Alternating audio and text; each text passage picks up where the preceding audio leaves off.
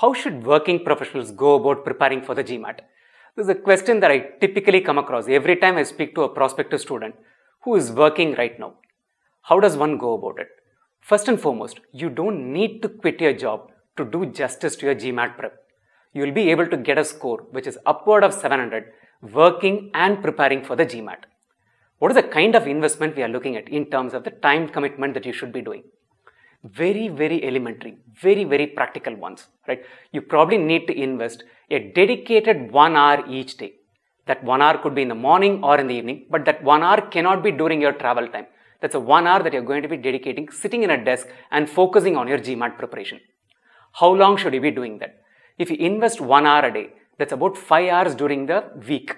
And in addition to that, clock in another 5 hours during the weekend each day, Saturday 5 hours and Sunday 5 hours. So we're talking about investing a 15-hour week towards the GMAT preparation.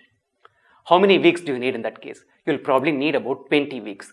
The GMAT preparation runs for about 300 hours. So if you're doing 15 hours each week, we're talking about 20 weeks. Give or take 4 to 5 months is what you'll be investing towards your GMAT preparation. What should you be doing to make the best out of these 15 hours? Plan that 15 hours properly. For a 15-hour preparation each week, invest about an hour a week to understand and schedule what you're going to be doing. Let's take an example. Start with something, only one topic at a time. When I say one part of the GMAT, I'm talking about start with the quant or start with the verbal. If you're starting with verbal, start with sentence correction or start with critical reasoning. Don't try and do too many things simultaneously. If you're starting with quant, for instance, let's say you're dedicating 15 hours. 15 hours, you'll be able to do justice to a very important topic in quant, something like number properties. You don't need more than 15 hours. Break that 15 into digestible components. What will the first 1 hour be? Let's say you're planning to do LCM and HCF. You'll say, I'll do 1 hour of LCM and HCF. How to find LCM and HCF? What is LCM and HCF? How to do prime factorization? When to use LCM and HCF? So you'll clock 1 hour for that on day 1. Day 2, you'll round it up with questions which are practice questions which will help you crack the GMAT level questions, which could be word problems in LCM and HCF, applications of when you'll take LCM and HCF, those kinds of questions. So that 15 hours, make an Excel sheet of it, what you're going to be doing, and run through it methodically and without quitting even a single day.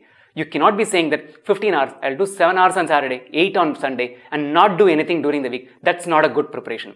You need to have consistency during your preparation timeline. Now, having said this, is these 15 hours the only thing that you can do to your GMAT preparation? You can easily clock another 5 to 7 hours of non-dedicated preparation for GMAT. And that's equally important. What do I mean by that? When you travel to work, when you have free time, when you're traveling back from work or you're waiting to meet a client, basically record things. You might have studied about mensuration or you'd have gone about solid geometry, surface area, volumes of cubes, cuboids and the like. Once you've done those formula, record it on your cell phone. Play it when you're traveling. Listen to your voice speaking about those formulae 3 or 4 times. You're never going to forget it. You want to check out whether a number is a prime number, how to check out whether a number is a prime number, record it. Or go to Visaco's YouTube channel. We have videos for each one of these things. Play them on your way back and forth from work. You can also plug in RC preparation during it. Pick a passage, read the passage, answer the passage. You don't need dedicated time to doing all of that. So you'll clock easily another 5 to 7 hours during the week in addition to those 15 hours.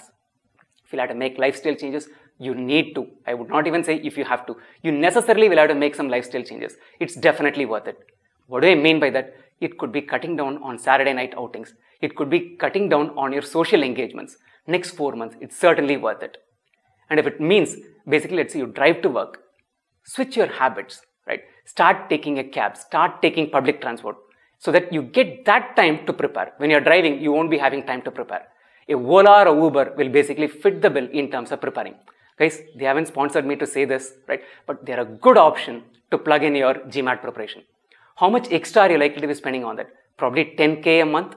Look at it. If you get a 740 in the GMAT on account of that, you'll get a scholarship which is going to give you a tuition fee waiver of the order of 100,000 US dollars. 10,000 per month on cab fare for the next 4 months is certainly nothing compared to what you'll be getting. So make those lifestyle changes, schedule your preparation. It's all of 15 hours a week for 20 weeks. You'll get a 700 plus in the GMAT.